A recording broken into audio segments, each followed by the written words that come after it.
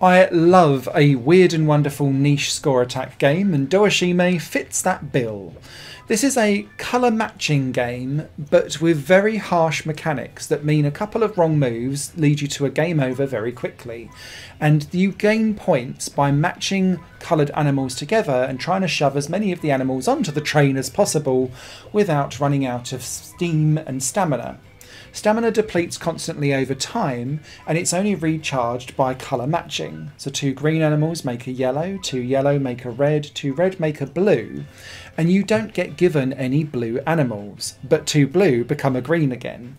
And so what you're trying to do is to work out which of the 3 doors you're going to send your animals through to get that green, yellow, red, blue chain reaction as you move through the game, so that you can then get 2 blues together so that it becomes a green, clears out your train carriage, and you stay in the game.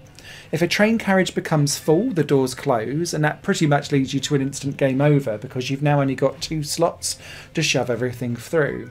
And what's more is there's a conductor moving between these 3, always blocking one of the doors. And so if you've got a door closed and the conductor's on the other one, you're stuck just shoving things through one door, and that's why it leads to a game over very quickly.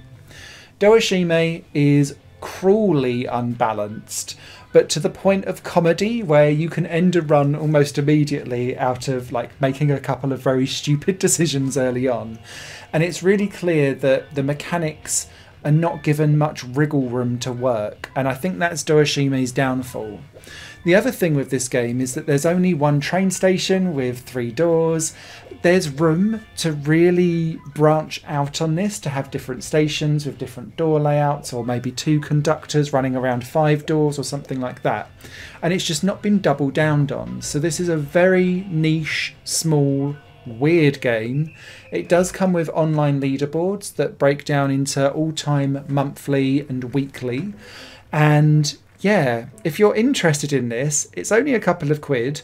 I bought it on special offer, which feels right for me. I don't think I would recommend this at the full £2.49 price point because of its extreme narrow scope and the fact that it is so harsh with its own mechanics. It will lead you to a game over very quickly through what seems like no fault of your own.